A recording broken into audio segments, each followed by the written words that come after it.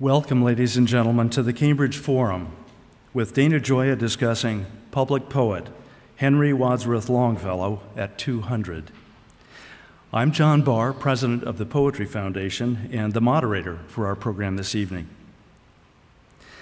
Tonight has a manifold significance for poetry. It starts with this location. The First Parish Church is a place of reflection, a site of American ancientness often visited by poets, Longfellow prominent among them. More recently, here are some lines by Harvard poet Stephen Sandy about the graveyard just behind us. Back of the church, the busy forsythias bow and scrape to May and all these blessed stones, stiff in their careful finery of words. The mess of markers makes me go and browse. The poem concludes, still speaking of the headstones. They long to be off and away. They toss and jibe in the sun, a whole regatta of black sails. They are sailing away over the lumpy green yard of time and never coming about for home until they capsize, turned turtle by boys from Central Square. Tired of holding, they are tired of holding up. Their always leaning makes me hold my tongue and sit with them a while. We heave our shoulders or our shadows on the mounds, while under the hills, memorials more fine lie lip to paper lip and keep their impossible word. This evening also has significance for the Poetry Foundation. Based in Chicago, the foundation is the publisher of century-old Poetry magazine. Thanks to a generous financial gift from Ruth Lilly of the Lilly Pharmaceutical Company, the foundation now operates a major website and many other programs whose shared goal is to give poetry a more vigorous presence in American culture. What we can learn from Longfellow and his critical and popular success, and what his relationship to the future American poetry will be, are of great interest to the Poetry Foundation. Here is Longfellow's sonnet on Chaucer. An old man in a lodge within a park, the chamber walls depicted all around with portraitures of huntsman, hawk, and hound, and the hurt deer. He listeneth to the lark, whose song comes with the sunshine through the dark of painted glass in leaden lattice bound. He listeneth and he laugheth at the sound, then writeth in a book like any clerk. He is the poet of the dawn, who wrote the Canterbury Tales and his old age made beautiful with song. And as I read, I hear the crowing cock, I hear the note of lark and linnet, and from every page rise odors of plowed field or flowery mead. Chaucer was the first English poet to write not in French or Latin, but in his mother tongue. When he started Canterbury Tales 700 years ago, Chaucer's challenge was to harness the rough vernacular English of his day and place it in the service of literature. More than a century ago, Longfellow did something of the same. He imported European culture and literary traditions into American verse with mastery, and in so doing, created an American poetry that matched its European betters. What matters about this to the Poetry Foundation and to its mission is that Longfellow wrote a poetry that spoke both to the hound and to the hare. It was informed by the literary traditions that scholars and critics study, even as it spoke to the man on the street, the mother by the fire, the children in their lessons. That wide and popular readership gave poetry a vibrant place in the American culture of the 19th century. A vibrant place for poetry in American culture of the 21st century is, of course, what we hope for at the Poetry Foundation. No one can predict where poetry will go from here. Indeed, poetry is the animal that always escapes. But no one is more thoughtful on this subject than our featured speaker this evening. I think Longfellow would have been pleased to learn that Dana Gioia first encountered his work as a fellow translator of Italian poetry. Dana was impressed by the range and excellence of both Longfellow's translations and his original verse. But his admiration was followed by dismay as Dana Gioia, the scholar, realized the level of neglect to which Longfellow's work had fallen, both within the critical community and with the reading public. The recent renewal of interest in Longfellow was importantly due to the efforts of Dana Gioia. Now serving his second term as chairman of the National Endowment for the Arts, he has published 3 collections of poetry, including Interrogations at Noon, which won the 2002 American Book Award. His 1991 book, Can Poetry Matter?, was a finalist for the National Book Critics Circle Award. He holds an MA in Comparative Literature from Harvard, as well as an MBA from Stanford. That combination may well be unique in the annals of graduate education. He was also once upon a time a vice president for General Foods. Welcome to Cambridge Forum, Dana Gioia.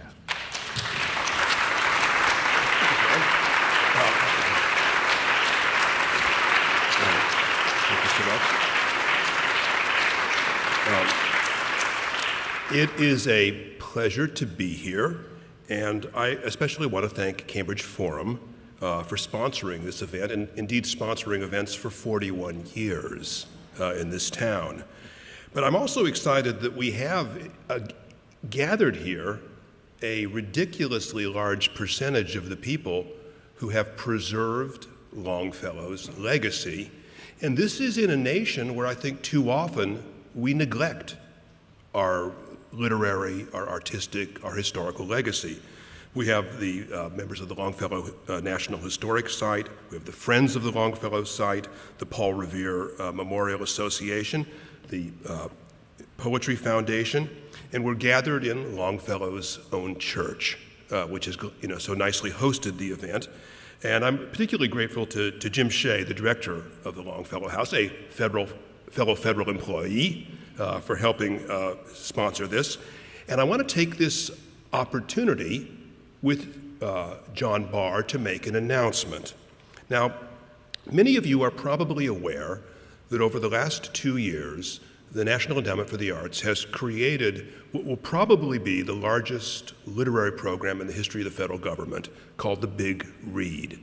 This is in response to the universal decline of reading in the United States, even among college graduates, and those people that we think of as being the center of literary life.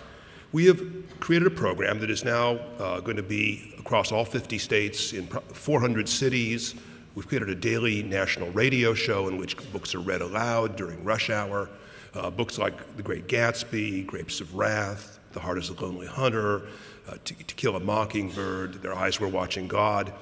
And it's been focused essentially on, if I may speak bluntly, creating positive social pressure to read. We have positive social pressure to watch American Idol, to change the width of our ties if we're men, but why not reading great books?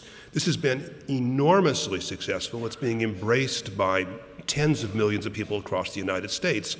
But there's one thing lacking in this program: poetry. And so it is with great pleasure that tonight I announce a different sort of twist on the Big Read program. This is going to be a program for literary landmarks, those few irreplaceable locations in the United States where communities, through their own effort, have preserved the home or the working place of a great writer, so that those facilities have an opportunity to create programs for their community so that they understand the local literary heritage, especially for poets. The first of these, and I like to have visuals, is the poetry of Henry Wadsworth Longfellow, that we will begin with a $15,000 grant to the Wayside Inn in Sudbury to create a community-based program.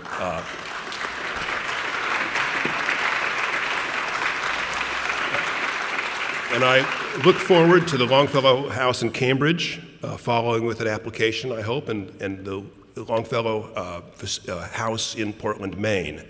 We hope this will be the first programs, and I'd like to thank John Barr and Steve Young of the Poetry Foundation, without whose partnership this would not have been possible. So congratulations to Sudbury, and we look forward to working with you to make the Wayside Inn even more valuable to its community. Now that the federal portion of the program is over, I'm going to take my coat off in the strong faith that the Republic will not falter as a result, and talk about the poetry of Henry Wadsworth Longfellow. 2007 is the bicentennial year of Longfellow, and the year has been the occasion for many literary and civic celebrations, some local, some national, both in the United States and in Europe. There have been lectures, there's been conferences, there's been readings, there's even been a postage stamp. Longfellow, if you remember your philately, was the first American poet ever honored on a postage stamp, 1940 on a 1-cent stamp. It says everything about the American economy that he was honored earlier this year at a 39-cent stamp, which is already too little to pay postage. But he is now the only American poet ever to be honored twice on a postage stamp. Now, anniversaries are in some sense arbitrary measurements, but they do provide an occasion for reflection. What is an author's legacy? What is an author's current status 100, 150, 200 years later? And amid the recognition and remembrance that we honor our great writers with, there also comes the opportunity to reconsider what remains of them, what is still valuable about them. It would be hard to imagine a writer for whom this exercise of reconsideration would be more valuable than Henry Wadsworth Longfellow, a major American cultural figure, not merely a poet, but a dominant cultural figure who spent the 20th century not really being reevaluated or even downgraded, but almost totally being ignored by the intellectual establishment. Now, this may be the course of things for someone who was once so famous and so central that they can, in a sense, be taken for granted. But now that we are in the 21st century, I think we have an interesting opportunity to reevaluate him freshly as a poet, as a cultural figure, and even as an individual of symbolic importance to the country. Now, the interesting thing is that he is an author, and I'm talking about in an age where every day hundreds of critical articles are being published. He is a great American author for whom there really is no critical consensus. There are stereotypes, yes. There are prejudices about him, good or bad to be certain, but mostly we have indifference and ignorance. Very few people, including very few literary scholars, have actually read his work today in any depth. They know him probably as the author of a few short poems, and I would be willing to risk that many, and this is literary people, know Longfellow mostly through quotations. The patter of little feet, ships crossing in the night. Listen, my children, and you shall hear of the midnight ride of Paul Revere. And he exists sort of ineradicably in our culture, but sometimes almost to the point of anonymity. I would guess that if I took 5 or 6 famous quotes from Longfellow, most people would identify them as folk expressions rather than literary quotations. Now, I want to now read a little excerpt to show you how misleading I think these stereotypes are. There is a poem, most famous probably in Sudbury, Massachusetts, called The Landlord's Tale, also known as Paul Revere's Ride. Most native English-speaking Americans probably know the first stanza by heart, and thank God, because it's probably the only reason that they know when the Revolutionary War started. Listen, my children, and you shall hear of the midnight ride of Paul Revere. On the 18th of April in 75, hardly a man is now alive who remembers that famous day and year. The truly literary probably know the second stanza. He said to his friend, "If the British march by land or sea from the town tonight, hang a lantern aloft in the belfry arch of the North Church Tower as a signal light. One if by land, and two if by sea, and I on the opposite shore will be, ready to ride and spread the alarm to every Middlesex village and farm, for the country folk to be up and arm." This, probably more than any other passage, is the stereotype of Longfellow, which is interesting if you think about it, is a tale told by an adult to other adults, which begins with, "Listen, my children, and you shall hear." So it's, in a sense, it's a tale within a tale just in terms of the rhetoric. But what I would say is that I'm going to read you now two stanzas that, I'll read you the first one so you know what's going on, but I bet if you read the second one to a room full of PhD candidates in American literature, virtually none of them would recognize it as Longfellow. First, the one that I think would give it away. Then he climbed the tower of Old North Church by the wooden stairs with stealthy tread to the belfry chamber overhead, and startled the pigeons from their perch on the somber rafters that round him made masses and moving shapes of shade, by the trembling ladder, steep and tall, to the highest window in the wall, where he paused to listen and look down. A moment on the roofs of the town, and the moonlight flowing over all. And here's a stanza that I don't think most people would recognize, but I think gives you a sense of how good Longfellow is when he's hot.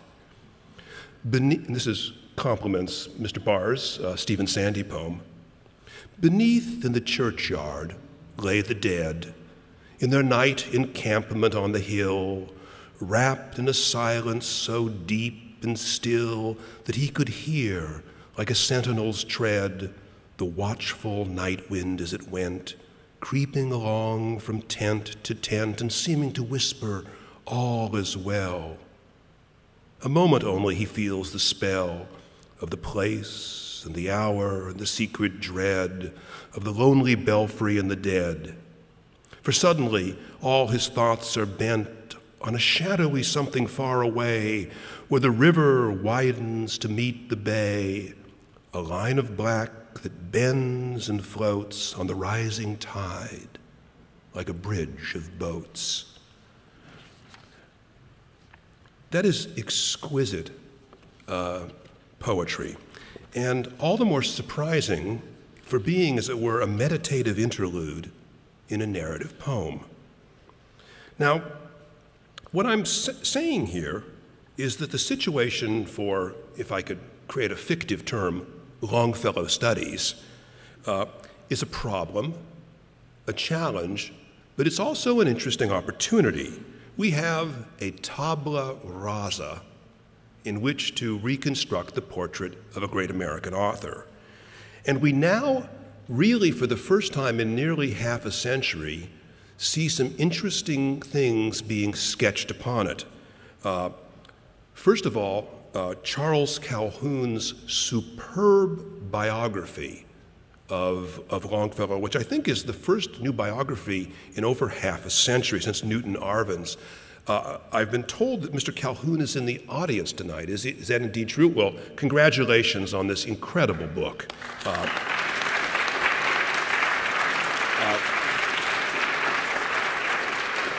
Which next is the Library of America edition of Longfellow, which rather than reprinting the same, chestnuts for 50 years, and in some of these paperbacks have been reprinted for 50 years. I'm not making this up. There's an ample new selection with a wonderful scholarly apparatus.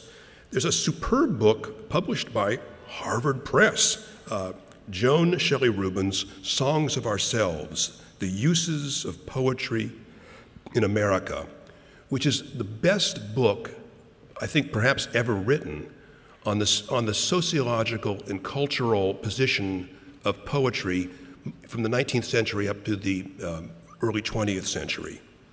Now, as some of you have found out, I myself have occasionally written on Longfellow, a unduly long chapter in the Columbia history of American poetry, as well as other places. And so I think that, while I'm certainly biased, I'm also entitled to a personal opinion. And mine is that Longfellow seems surprisingly relevant, startlingly relevant to contemporary American culture as it moves beyond the print-centered culture of the 20th century into a period of competing technologies, many of them auditory and speech-based rather than print-based.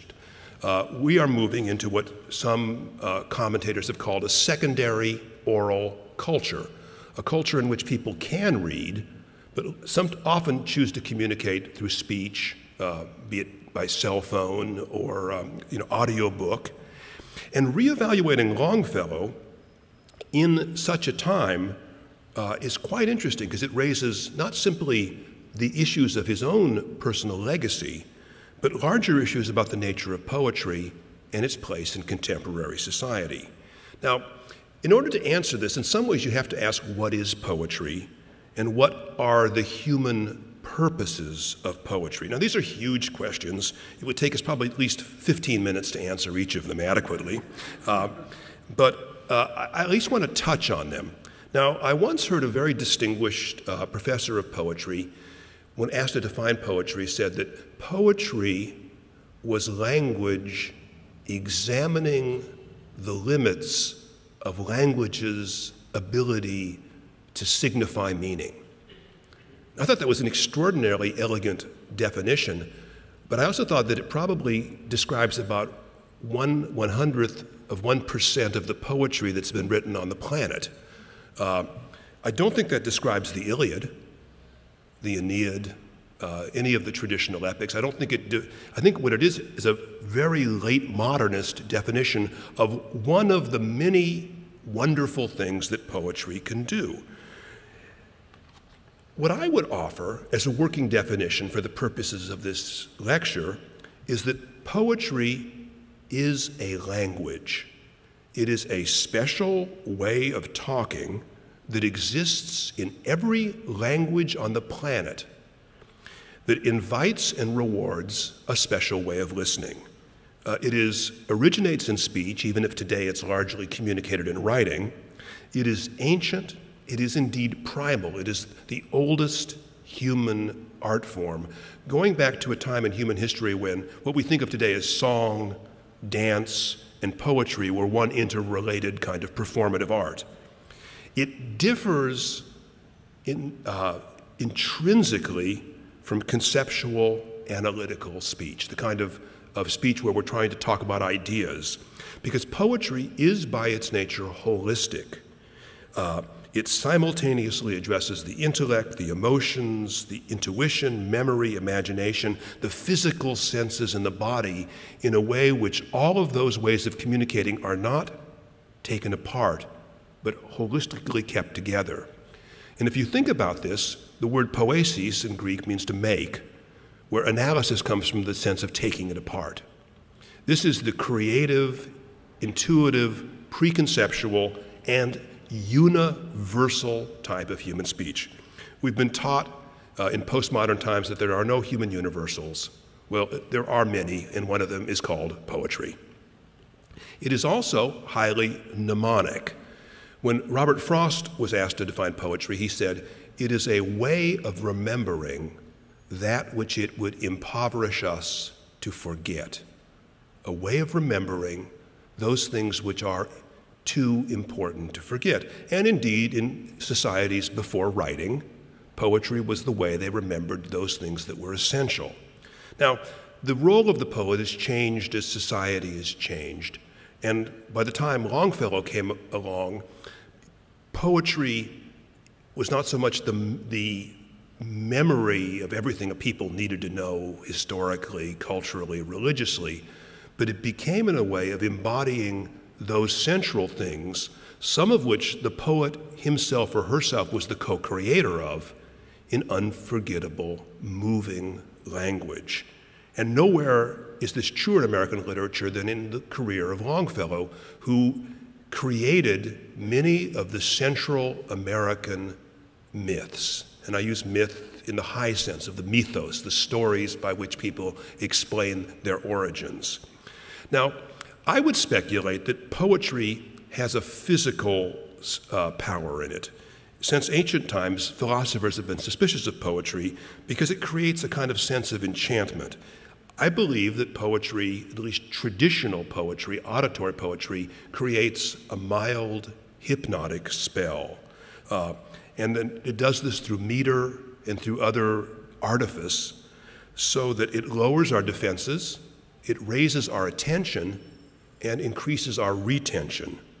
In anthropological terms, then, poetry is an oral technology that is a parallel language to everyday speech that differentiates itself by announcing itself as artifice.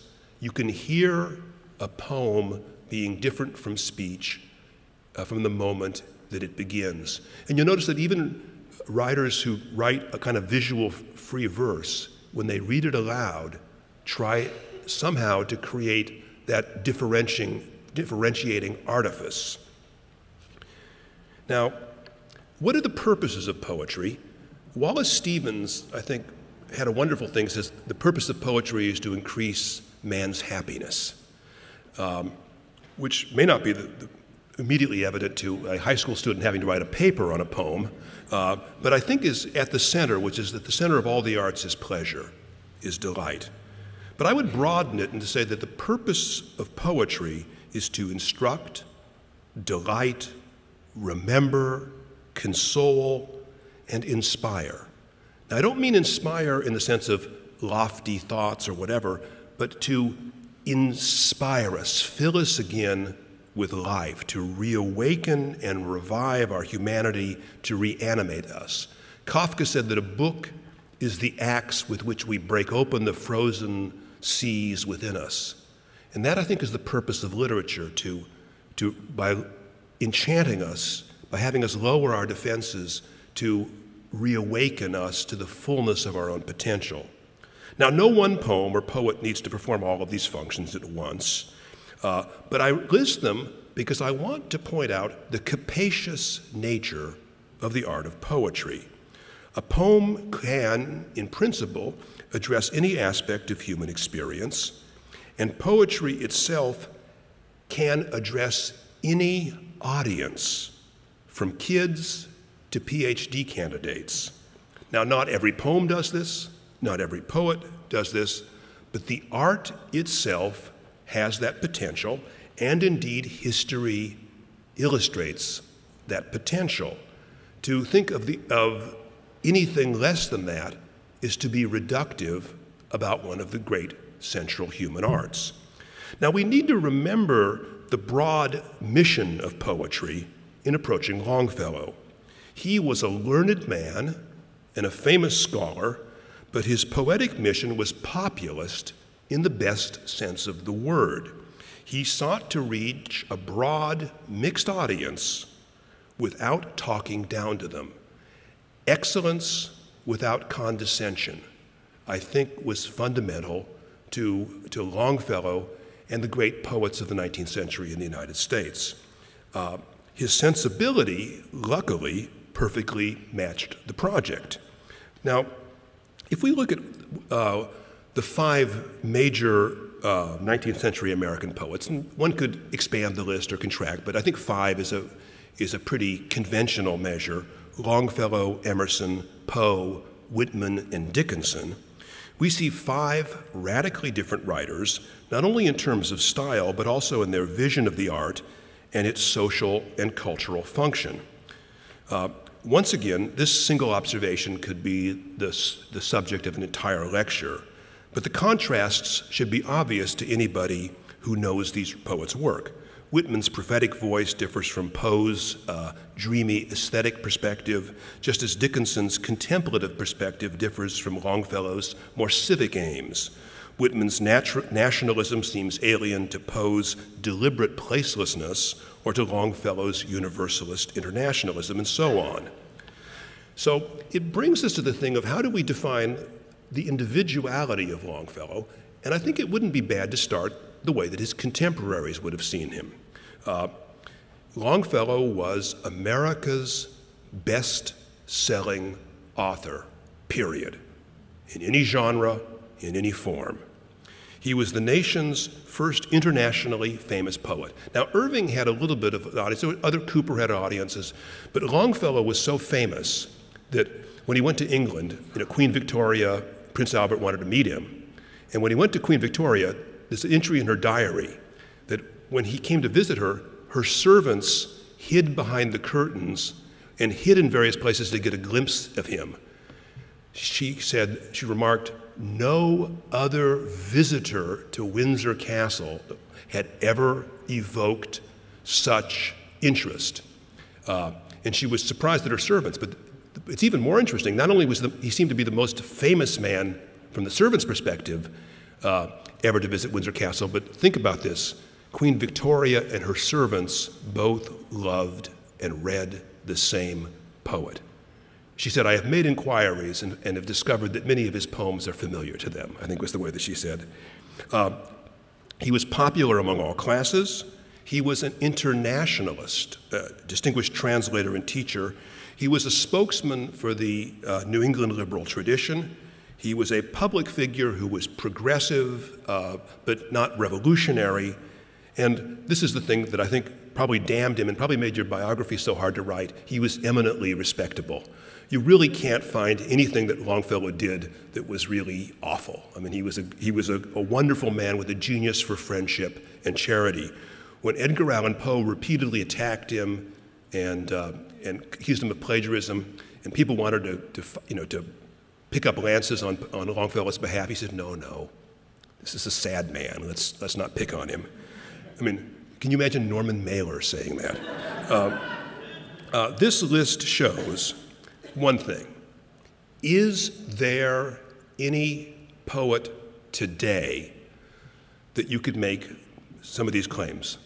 America's best-selling author, internationally famous, popular among all classes, a spokesman for a whole culture's tradition. If you tried to find somebody like this, you probably would have to go to pop music, and probably not even America. You'd probably say, well, Paul McCartney, and even Bob Dylan, probably wouldn't qualify. There's something heroic in a cultural sense about Longfellow's position. Longfellow's good fortune in the 19th century was to excel at the forms and genres and styles his age preferred. And he had four kinds of mastery that I think gave him popular appeal. He was, almost unsurpassed on the short popular lyric. I'll talk about that in a moment. He was, really unsurpassed and may remain unsurpassed as the master of the long narrative. He also was the one person who could write didactic lyrics, like the Psalm of Life, which is the first work of American literature ever translated into Chinese, where it became immensely popular.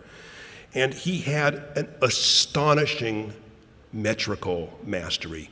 There's probably no American poet who is his equal. I think W.H. Auden, among British poets of the last 2 centuries, is the one person, maybe Tennyson, that had the same range. And on top of that, he had two achievements, for the elite, which he had mastered a more complicated literary style, and he had this sort of mastery of translation. But if you look at the four things which made him famous, these are all things that the 20th century, didn't find interesting. As modernism came along, these were exactly the forms and the genres. And so you think of Goethe into the 18th century saying, there are four Naturformen, natural forms of literature: the narrative, the lyric, the dramatic, and the didactic. Essentially, modernism was almost entirely about the lyric, or maybe in the case of some things like Pound, a kind of didactic lyric in the cantos. And so, it's sort of like going to the Olympics and discovering those things that you've trained for are no longer, being conducted. Now, the popularity, especially the popularity outside official literary classes, also became a stumbling block in the 20th century. The modernism and the various manifestations of that made us suspicious of any kind of artistic excellence that spoke to a general audience. The split between highbrow and lowbrow, and eventually highbrow, middlebrow, and lowbrow, between high art and low art, became really defining movements, defining gestures in the 20th century. And even though they are being dismantled in the 21st century by literary scholars, they remain very powerful in our thinking. But what we have to remember is how recent and how time-bound those concepts are. We know this from popular art. Is the Godfather high art, low art, middlebrow, highbrow, or is it just a masterpiece that lots of people for lots of reasons can do? And what would you, how would you make sense of the highbrow versus lowbrow distinction looking at the careers of Shakespeare, of Verdi, of Michelangelo, of Bernini, of Sor-Juana, of Pushkin? Are they less good because they appeal to all classes? These sort of divisions are very much, I think, historical and divisions which are no longer terribly useful to us. To speak only of poetry, I think we need to recover an appreciation for the richness and the depth of this populist tradition. Now, I'm not saying that we make it better than anything else. It is neither better nor worse than other traditions, but it is different. And the differences are not necessarily defects. What we can see in the 21st century, which perhaps we couldn't see as much in the middle of the 20th, is that this tradition of poetry is performative. The medium is oral rather than visual. And popular poetry is characterized by clarity, simplicity, emotional directness, syntactic linearity, smoothness, overt musicality, and you might even go so far as metrical symmetry, where there's a kind of a tune that you hear almost like a song that comes and comes again in a very strict musical pattern. And there are at least a dozen great poets in English that cannot be understood in any other way. People like Robert Herrick or Robert Burns, Whittier, Houseman, Kipling, Stevenson, Langston Hughes. If you remember, when F.L. Matheson edited his Oxford Book of American Poetry in 1950, how many poems by Langston Hughes did he put in? 0, because Hughes was part of this populist tradition. It was beneath. Now Hughes is, largely because of identity poetry and all the scholarly interest that follows that, is considered, one of the major figures of the 20th century. And it's simply because we began to evaluate Hughes on what Hughes did versus on what he didn't do. And I think even Hardy, could be placed in this. But this is where Longfellow belongs. These poets and their song-like poems do not generally invite critical analysis or close line-by-line readings. But when you look at them from a slightly broader perspective, they are extremely interesting to think about and write about. But you have to take a broader cultural perspective. If you think of the purpose of criticism being to demonstrate that you are smarter than your students, or you're smarter than the other critics, Longfellow offers very few opportunities for self-promotion. But the continuing appeal of this work over centuries to broad and diverse audiences remind us that the main purpose of poetry is not necessarily to provide employment for critics. That's a nice side benefit when it happens, but a poem can be a great poem without necessarily inviting a critical essay. So this observation leads me back to my opening question. What opportunities does the Longfellow Bicentennial provide? Perhaps in addition to reconsidering and reevaluating this great American poet's legacy, our investigation can also use his example to reconsider the full potential of poetry itself. As we enter this new millennium in a global electronic culture full of cultural, political, economic division, there are some things to be learned from Longfellow. His internationalism, his tolerance, his generosity, the liberality of his imagination, his respect for a broad and democratic audience, his commitment to civic life, and even his interest in poetry as a tool of education that sometimes goes into the didactic. He seems a very attractive model in an increasingly atomized, commercialized, and dumbed-down society. Likewise, his works remind us of the broader possibilities of poetry, to tell our stories, to commemorate our history, to sing our songs, to teach the lessons of human experience in ways which invite, include people, rather than exclude them. This is not the only model for poetry, but it seems to me that the art would be poorer if this were not one of its possibilities. Now let me end with a short poem by Longfellow himself, so the poet can have the last word. This is what would be a populist lyric. It's something that's rarely anthologized. In fact, it's not in most of the collections of Longfellow. To me, it's a gem. It's called "The Tide Rises, the Tide Falls." The tide rises, the tide falls. The twilight darkens, the curlew calls. Along the sea sands, damp and brown, the traveler hastens toward the town, and the tide rises, the tide falls. Darkness settles on roofs and walls, but the sea in the darkness calls. The little waves with their soft white hands efface the footprints on the sands, and the tide rises, the tide falls. The morning breaks, the steeds in their stalls stamp and neigh as the hostler calls. The day returns, but never more returns the traveler to the shore, and the tide rises, the tide falls. Thank you very much.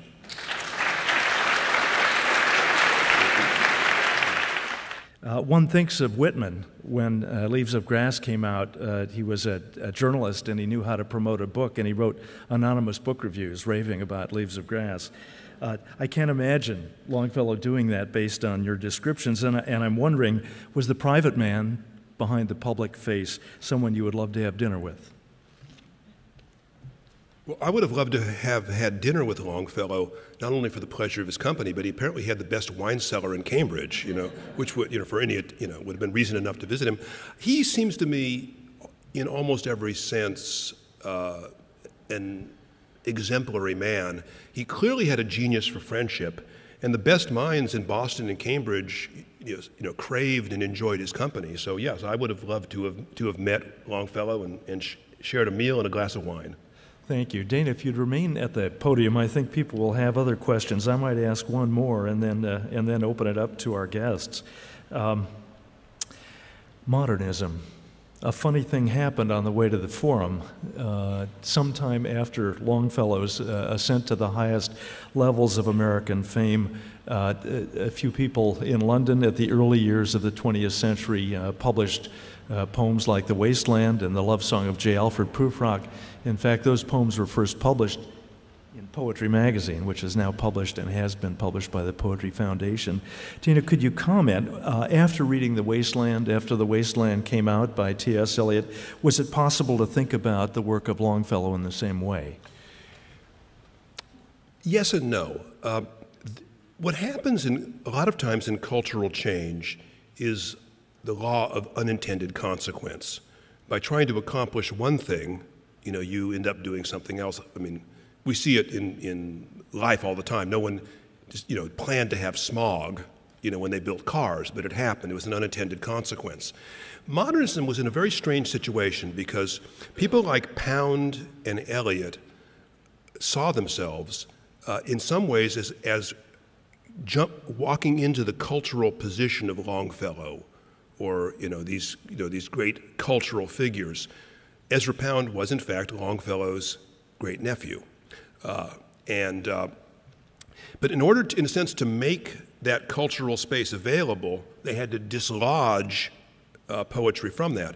And there's a thing, no one's ever really written about this at any length, but if you look at the textbooks that came out by the second generation of modernists, the Brooks and Warren Understanding Poetry is the classic example of this. They all begin with an opening chapter because they're talking to 18-year-old students, and they'll give a poem that they think that these kids like. It's usually the Psalm of Life. And then they'll say, then they'll begin to destroy it. They'll sort of say, if you think that's a poem, you're a wimp. Are you man enough for modernism? And it's this kind of gesture you see again and again in these books, which in a sense they have to discredit the popular tradition in order to make room for the modernist, the coterie tradition.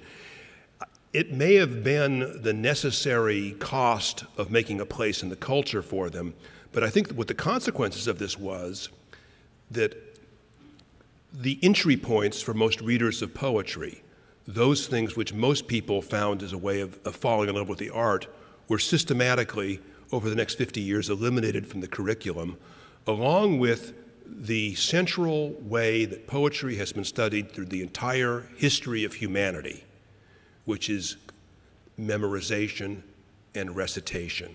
That is once again a universal from China to Rome to England to Des Moines until this, and it was replaced by the written analysis of poetry because the poems they were giving students were very challenging poems. I happen to think that modernism is the greatest period of American poetry, but the achievements came at a cultural price. Thank you. Ladies and gentlemen, the microphone is open. Please come forward with a question. While other people think of their questions, I have a couple, but I'll restrain myself to one.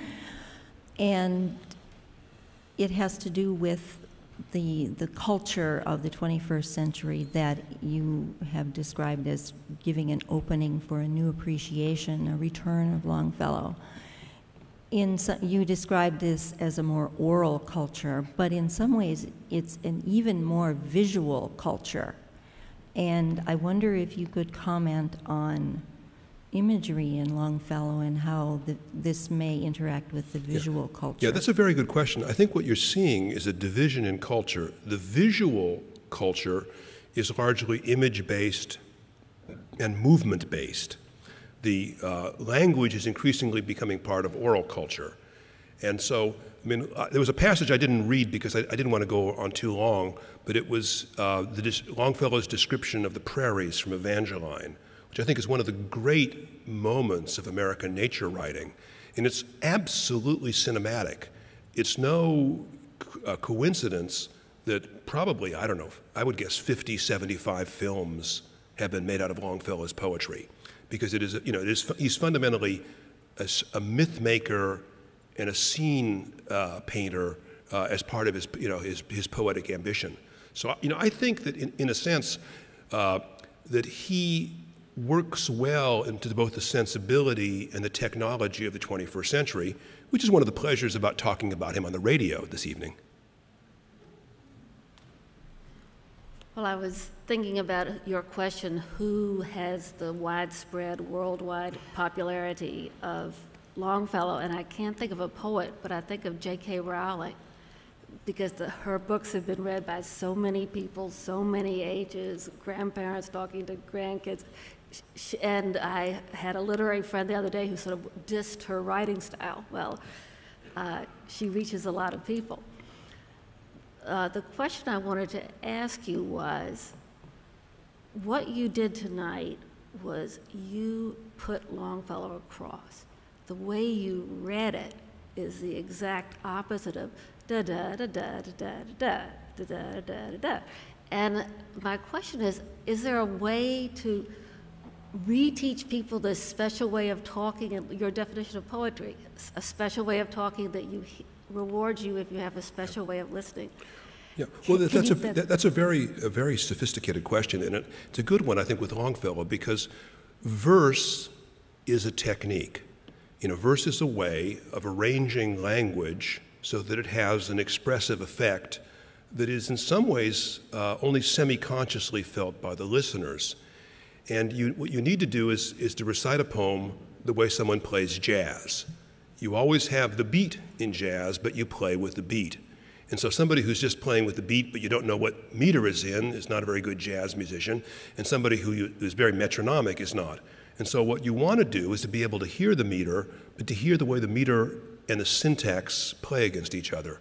And that was something I think that people probably were much better at, both as silent readers and as public readers in the 19th century than we are today, because it was part of education and part of public culture. One of the things that I think will revive the popularity of poetry is when in our school systems we combine the analysis, which is good, with the performance. And one of the nice things about that is that sometimes the student you have in class who's the worst student possible in doing analysis of the poem becomes the star when they begin to recite poems. And suddenly you create another way of engaging poetry, another way of achieving academic success. And I think that we need to have a system of education for reading and for literature which includes rather than excludes people, while still being demanding. Sir. Actually, I have two questions. One is that one of the best times that ever occurred in my life is when my uncle visited here. We went to the Longfellow house. As a high school student, he memorized Longfellow. And he wanted to have the opportunity to be there. So one of the things I wanted to do is just to congratulate the whole process that keeps that house going. It's a wonderful resource. And he came from a very poor family. He was a sharecropper in the South, went to a public high school, but he learned Longfellow, and he thought that was the epitome of American culture. And for him to be able to come to a place like Cambridge and visit at no cost, essentially, that was great. Well, the first time, John Barr was right to say that the first time I really became seriously interested in Longfellow when I was doing Italian translations and putting together a comprehensive anthology of Italian verse and translation. But my earliest memories of Longfellow are from my mother, who is a working-class Mexican woman in Los Angeles reciting Longfellow from memory. Tell me not in mournful numbers, life is but an empty dream, in these poems like this. And so he was part of my oral childhood culture. Yeah. Well, that leads to the question, though, of preservation. And I guess the question that I'd like to formulate is, should we have a canon that all students, let's say high school students, have to learn, and poetry, American poetry, of which Longfellow would certainly be a part? Or should we try to encourage young people to learn their own poem, their own poetic sense, and create whatever they do that may or may not be very good poetry? Well, that's actually a practical question because the National Endowment for the Arts and the Poetry Foundation are co-sponsoring a national high school poetry recitation contest. And one of the questions was, can students do their own poems? We felt that actually it was a more level playing field where they would memorize and recite the words of any other published poet of their choice. We put together a huge anthology of possibilities both in print and on the web. And it's a way, in a sense, of students, they don't have to be good writers to compete, because there's something to be learned from memorizing and reciting poetry that's about public speaking, it's about how you present yourself, about all kinds of things which are very practical life skills that are quite different from literary creative skills. But that being said, I think we should encourage students both to read, to memorize, to recite, but also write their own work and explore their own creative ability. So a good education system would do both. Next question, I'd just like to welcome our radio listeners. You're listening to Cambridge Forum as we continue our discussion with Dana Gioia of the National Endowment for the Arts on the place of poetry in the 21st century. Please. Hello, my name is Alfred Riley. I'm from Waltham. And my question or comment might be a little different. When I retired from my job, I was a physicist, and I took up poetry and music as a sort of hobby. And I'd done mostly writing it rather than reading it, but I read quite a bit. But there's one thing that bothers me.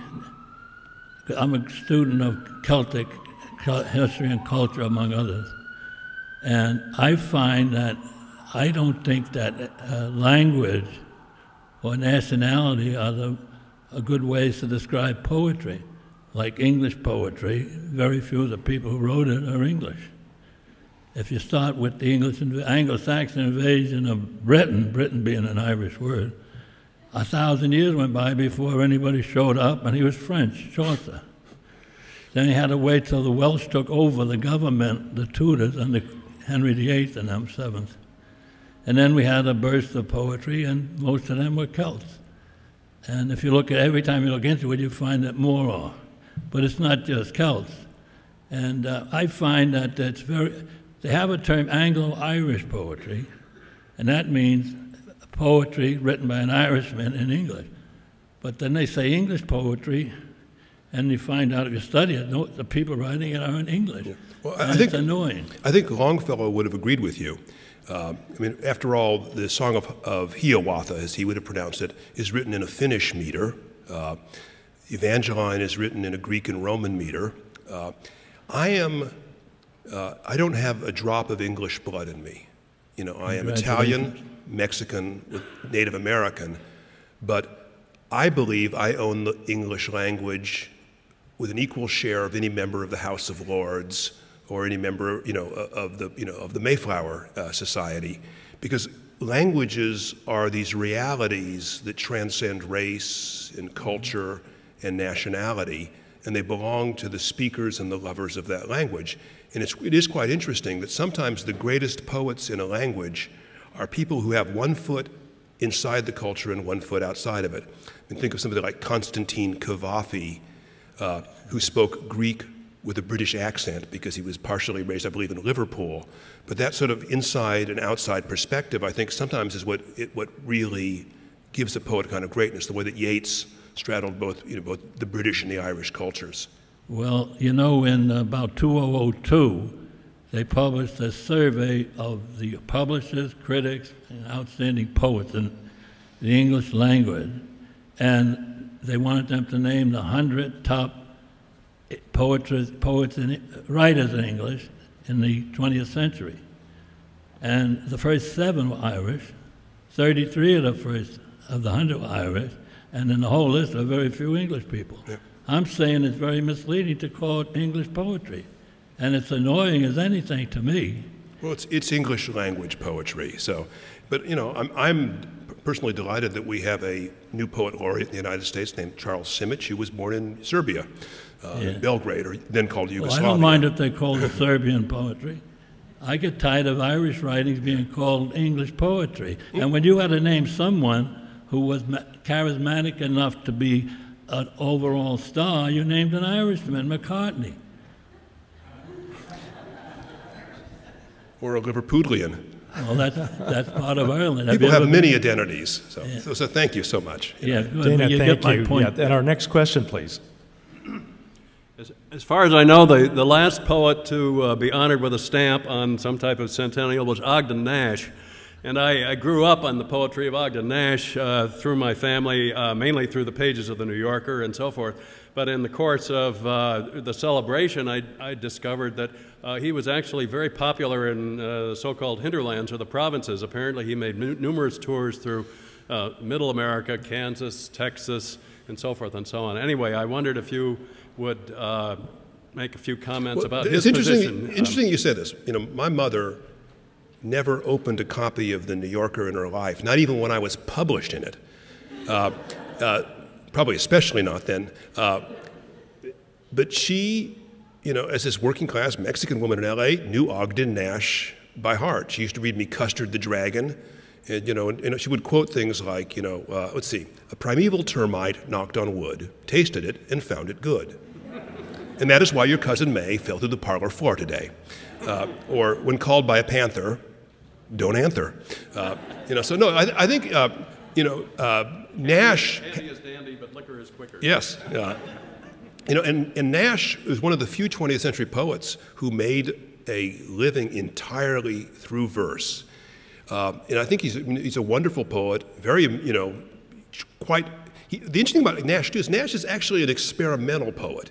If you look at what he does, nobody else ever played the same comic tricks before. I mean, he did all kinds of interesting things with rhymes, neologisms, rhyming prose passages, deliberate mispronunciations, and things like that. I mean, he's not a poet who could range outside of the comic, for a broader, sort of representation of human experience, But I think he's an absolutely terrific poet, and a misunderstood in that people don't understand the sheer originality that he had. So I was glad to see the Ogden Nash stamp too, as well as there's also been a good biography just published of Nash.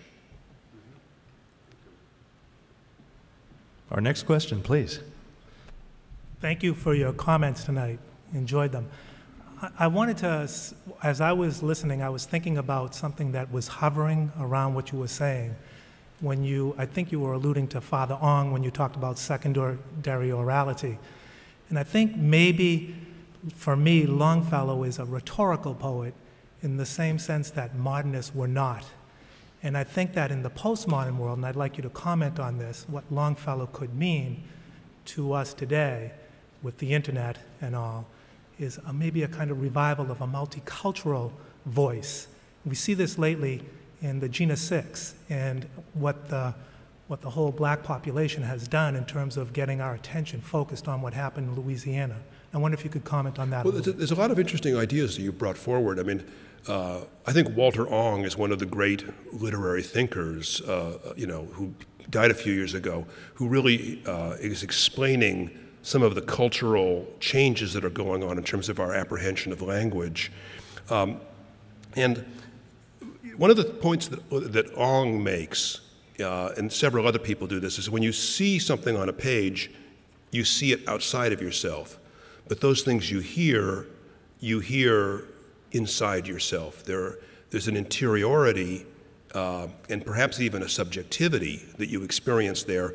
And it's true of music. It's one of the reasons music moves us so much. And although, Longfellow is highly rhetorical, as indeed I think almost all 19th century poets are. I mean, even Whitman replaces meter with a very elaborate kind of musical rhetoric. They are primarily poets who work on the auditory imagination. And I think actually, Longfellow has more in common with Snoop Dogg, than perhaps Robert Creeley, or a poet who's largely a visual poet, because they're in a sense, trying to, create a sort of a verbal spell.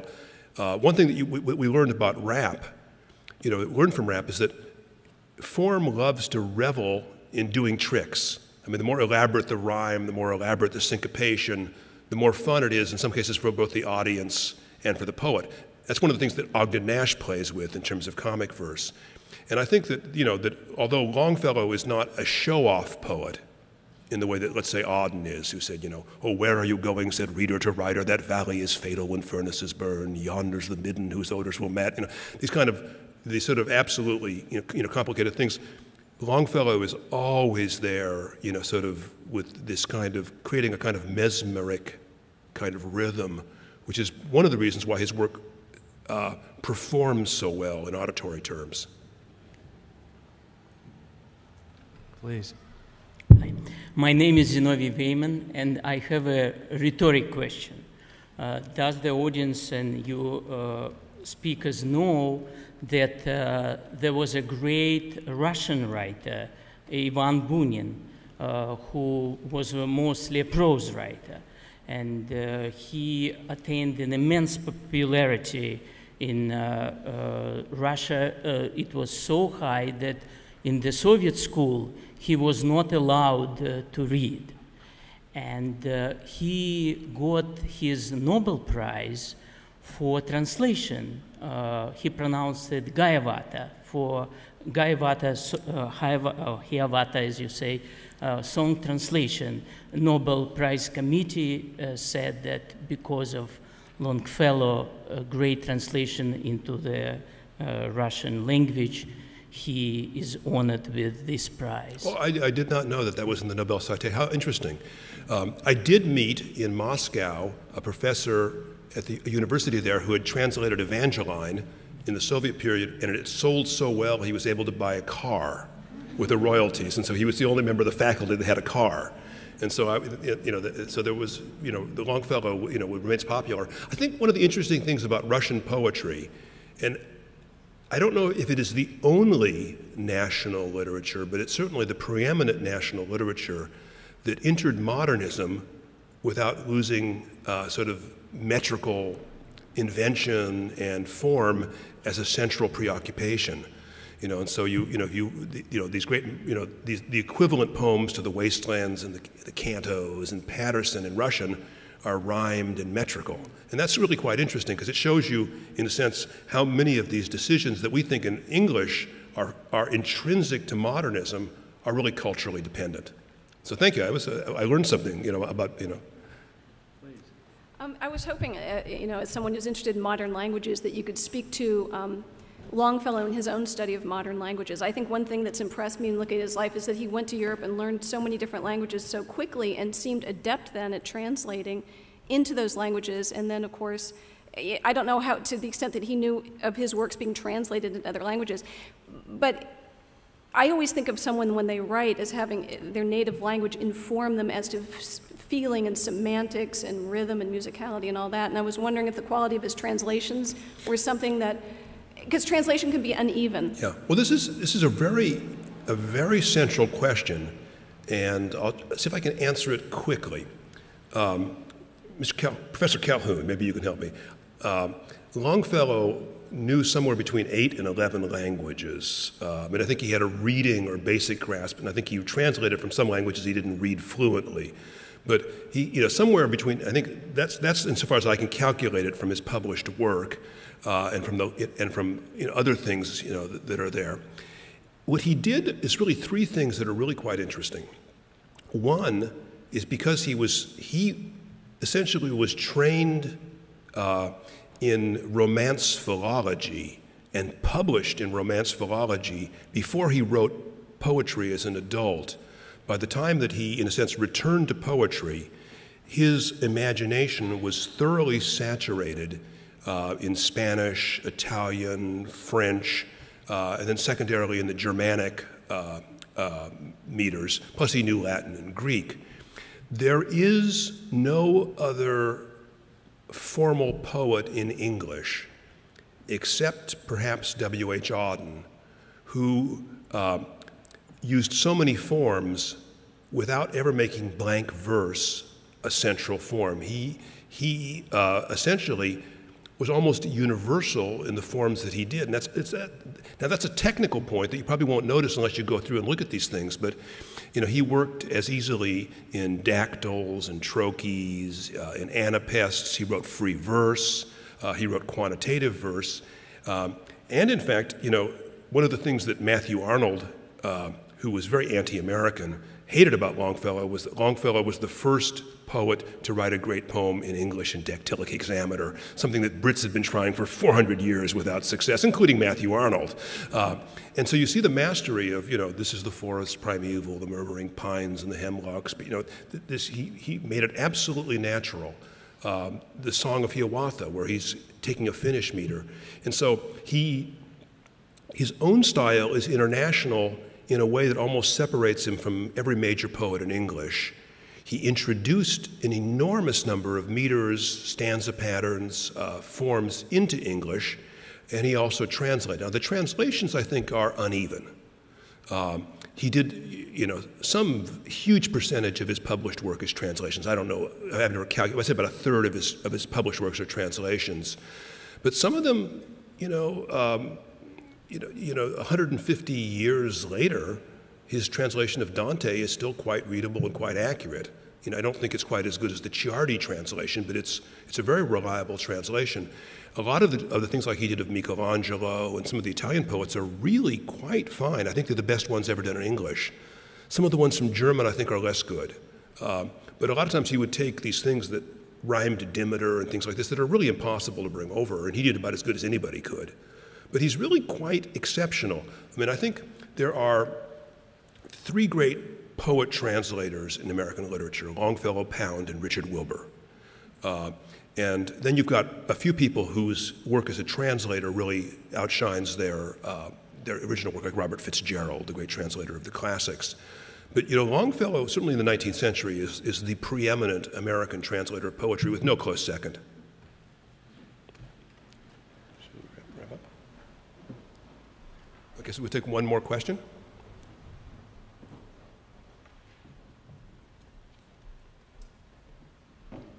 Just a question on your foundation or the reading program that you yes. have. I'm just wondering whether, you know, you would be doing something with the public schools, only because I came from a tiny island in the South Pacific. Yeah. And when I had my kids, I had asked them what they've learned or what they've read in elementary school, when they were in high school. Yeah. And I was shocked to find out that, and we're in a, you know, in a highly regarded public school system in Massachusetts. So I was shocked to find out that they haven't read most of what we've read in elementary school, and they were already graduated from high school. So don't you think that maybe the public schools would well, let me reassure you. Well, first of all, let me not reassure you. I read lots and lots of studies of education, and Massachusetts is usually first or second in the nation, you know, in education. Has a superb system in this state that people should be proud of. If it's not happening here, it's kind of scary because it won't be happening anywhere. But let me reassure you in that when the big read, what we're trying to do here is to take a community and create partnerships in the communities between the library, the public schools, the local nonprofit media, the mayor's office, the community foundation, and the Chamber of Commerce, so that over a month we create essentially a festival in the town where the book is read in the schools, it's discussed in the libraries, discussed on air, and you might create a situation in which a child reads a book in school and actually sees his or her parents and grandparents reading the same book, actually hears it mentioned on the radio or on television, and we acknowledge some sort of social utility to the things they're studying. Robert Frost once said, children discover that they hear more about poetry in school than outside of it. They must wonder why. And what we'd like to do is create a situation where a great book is something that a student, his or her parents, neighbors, and grandparents have in common. So I share your commitment to public schools and public education and to try to get the next generation of Americans reading. Thank you so much. Thank you, Dana Gioia.